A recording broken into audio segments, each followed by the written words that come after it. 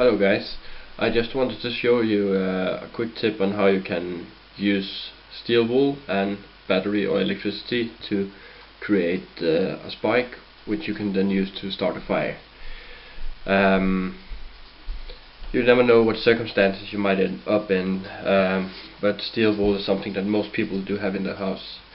It's quite simple. You can take a battery. For this example, I'm using a 9 volt. You can take a mobile or cell phone battery or drill battery, whatever you have, and all you do is have your tinder, which is the fine stuff in your fire, ready, and everything else ready for the fire. And then what you do is simply connect these dots. As you see here, we have something to start a fire with.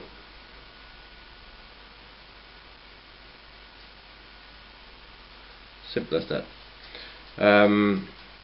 What actually happens is the same principles as you will see in a light bulb. The current or the voltage is traveling to the strands in the steel wool, and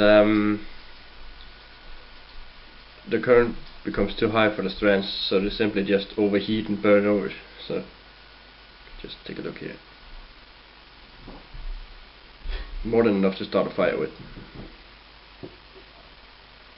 So I hope you can use this tip, and I encourage you to go out in the woods and try it for yourself. It's quite easy to start a fire with this here actually. So have a nice day.